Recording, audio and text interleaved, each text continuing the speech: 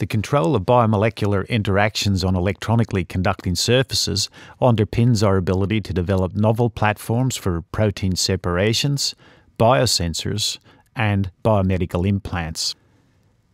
Our foray into this area dates back over 20 years and involved the use of affinity chromatography phases, wherein we use conducting polymer components containing a protein, human serum albumin. Our intention was to explore ways to control the interactions of that protein with the corresponding antibody, anti-human serum albumin. The antibody trapped on the column via the interaction with the human serum albumin protein was subsequently eluted and quantified by measuring the units of activity.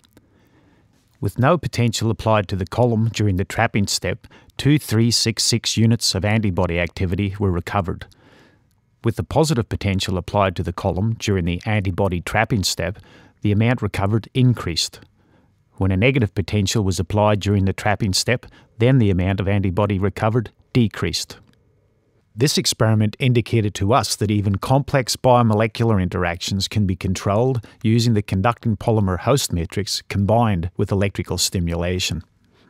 In subsequent experiments, we turned our attention to the control of antibody-antigen interactions on surfaces to be used for biosensing applications.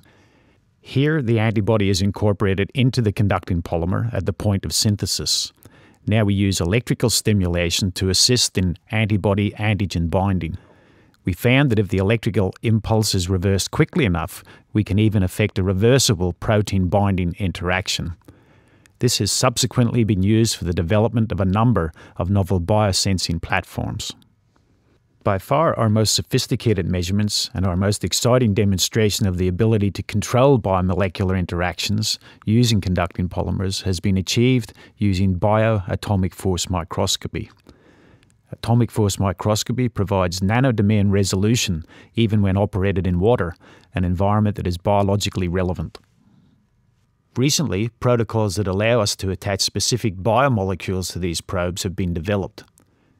We then utilize atomic force spectroscopy to measure forces required to pull that molecule off novel surfaces. This provides unprecedented quantitative data on these critical biomolecular interactions.